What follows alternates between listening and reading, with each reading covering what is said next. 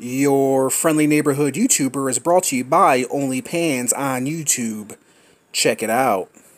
Hey, what's going on, everyone? Alright, my name is Jason. Welcome back to the channel. And man, I got my dryer going, so if you're wondering what all that noise is, it's my dryer making all that noise. Okay, so today we're going to do something a little bit different. We're going to make some snackage. There's no other way to put it. We're actually going to do some snackage. So today we are going to do... Now, bear with me because I just made this name up. Actually, this is what you're going to use. Okay, so these are going to be chocolate chip, peanut butter, nutty granola bars.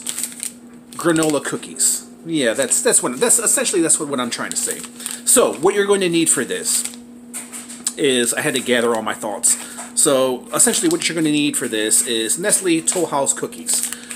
This is a really good this is really good to buy because it has total fat 4 grams, saturated fat 2 grams, cholesterol 10 milligrams, sodium 85 milligrams, and sugar 7 grams.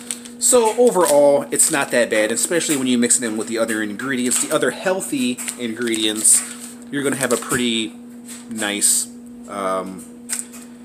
nice concoction of cookie dough and other stuff.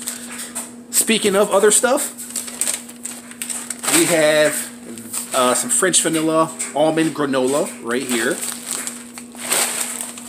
Then we have some cinnamon, just to give it a little bit of flavor. You know, cinnamon makes everything better. Some nuts, cashews, and some other kind of mixed nuts. California medley, there's almonds and pistachios that we're going to use. Not so much the cranberries or raisins. We're going to filter those out.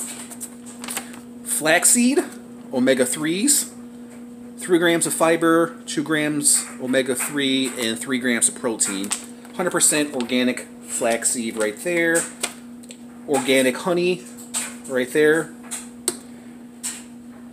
I can see you, honey. Sorry, that was a bad joke. I apologize. And then Jif, no sugar added. Alright guys, let's go ahead and make these cookies. My first time making these cookies, so I don't know how they're going to turn out. So let's go ahead, let's have some fun.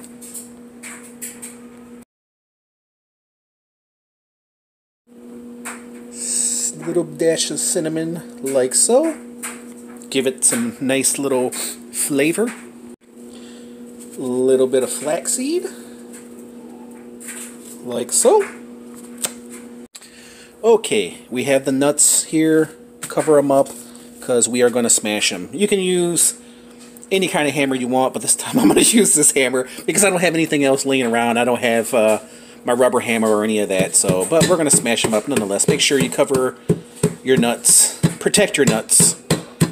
It's very important that you protect your nuts. Everybody must protect their nuts. We're going to smash them into little pieces because we need them as small as possible. Like I said, this is not really a professional way to go about doing it, but hey, you know, you use what you can. Let's see how well they broke up. Let's break up my nuts. There we go, looking magnificent. And I missed a few pieces here and there, and then we'll crush them up some more. Boom, boom, boom, boom, boom, boom, boom, boom, boom, boom, boom, boom, boom, boom, boom, boom, boom, boom, boom. Okay, we should be good to go. Okay, we have the crushed nuts. Pour the nuts into the bowl like so.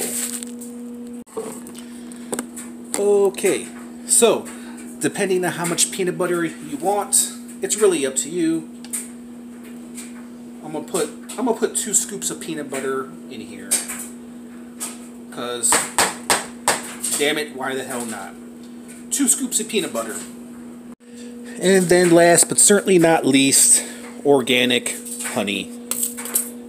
This is going to make all the difference. This is the ingredient that's going to make your cookies really, really soft. Well, that and the peanut butter. But make sure you get a healthy dose of honey in with your chocolate chip cookies. That should be good, guys. Let's go ahead and mix it, and let's see how well they turn out. Okay, so we got the peanut butter mix all mixed up, peanut butter cookie mix all mixed up. If you want to get crazy, you can always add more dark chocolate to it if you want to, but it already has the chocolate chips in there. Got the pan right there, put it on aluminum foil so nothing burns. So let's go ahead and make it happen. Alright, there they go, guys, on the aluminum foil.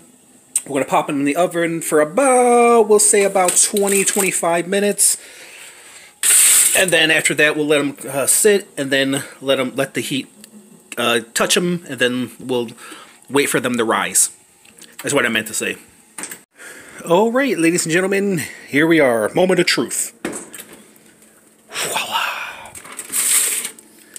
And there you guys have it. You have peanut butter, granola, cookies, chocolate chip cookies, all ready to go. A little bit burnt on the edges, but nonetheless, we can make that happen. So we got to let it cool down, and then it's ready for feasting. So there you guys have it. Let me know if you guys have any interesting recipes. We'll go ahead and leave it at that. Just want to thank you guys for watching, and I'll catch you in the next review. Peace out.